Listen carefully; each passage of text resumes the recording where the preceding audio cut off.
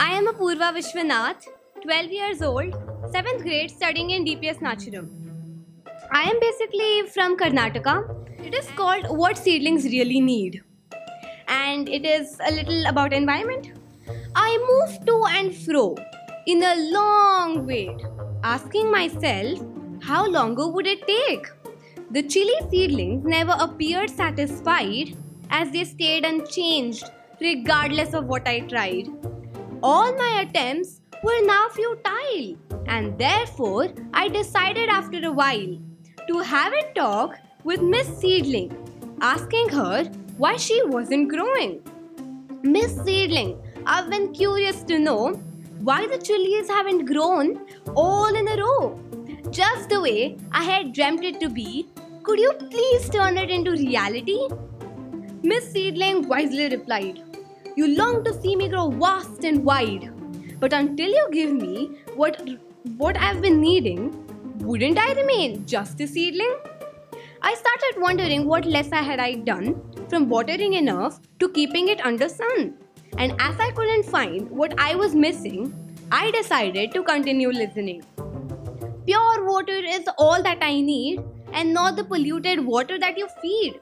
Under perfect sunlight and pure water, I'd fulfill your dreams by growing further. Now that I knew what I was missing, I thoughtfully replied to Miss Seedling. From now on, Miss Seedling, I'll always ensure that the water you're given is clean and pure. Thank you. I wrote my first novel at the age of 11. It is called At the Oldkins, and it is available on Amazon, Goodreads, and other websites. So often people ask me a lot of questions about the book. They ask me, what is it about? So that is the reason I've mugged up the first line of the summary, that it is about a little girl, a very ordinary girl with little dreams and a plethora of problems. Because Noah Pelzer just entered middle school. So the other questions that they ask me is, what is your inspiration? The inspiration is totally me, because even I got into middle school and it was quite chaotic.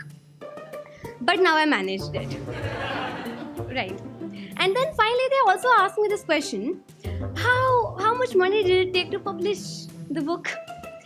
So, and when I tell them that I published this for free, their faces are epic.